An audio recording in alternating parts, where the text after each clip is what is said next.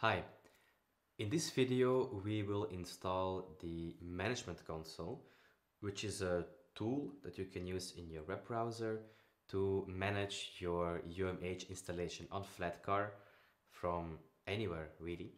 The way it works is as follows. We will essentially install an additional component called the management companion onto Flatcar that will communicate with the UMH and pass this data to us via the cloud so we can see it in our web browser. The final result will look a bit like this. We'll have our instance visible here and we can inspect its attributes, data and so on in those tabs here on the right. Right, so for the installation, we'll follow this guide provided by the UMH on their website. It begins by stating the requirements for software and hardware, but given that we already have installed a Flatcar VM on Proxmox in a previous video, we can just deploy the management console. So to recap, I have here a couple of VMs currently running in Proxmox, and what we will do today, we will configure the management console for the VM 101 UMH here. Okay, so let's get started. The first step is to open the management console in the browser. I already have it opened here. If you haven't signed up yet, you can sign up and put in your data. I have already done that, so I can just log in. So in my management console, I see I have a bunch of instances. One of them is currently running. But for the sake of this video, I will create a new instance for this UMH VM. There's really not that much to it. The first thing you have to do is you have to click on Add a new instance.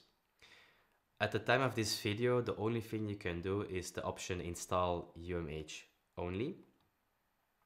We're going to give it a cool name. Let's call it UMH underscore management console, right? This will create a command, and the next step that we have to do is we have to execute this command on the virtual machine.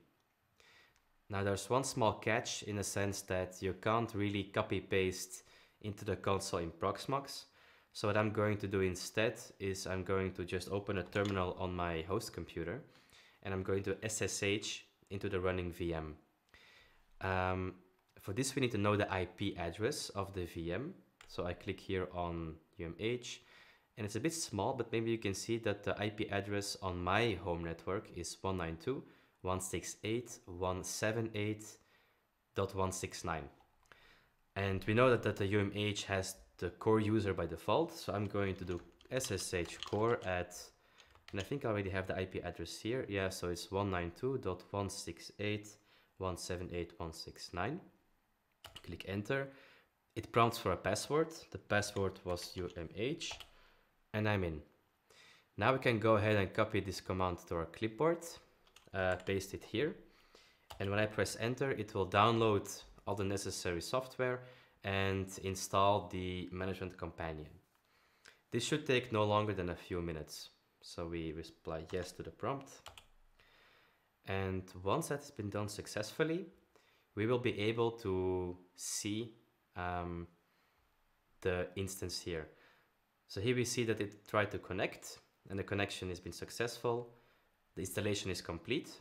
So we can go ahead and close this terminal now. And let's click on Let's Go. Here we see that they have the UMH management companion online. I don't have any connections yet. It was just a bare UMH installation. But what we can see in the workspace is that we have the main components of our UMH stack, which is the collection of all the connections that you have. Again, we have no connections configured, but we can clearly see that we have our unified namespace that saves data into the historian.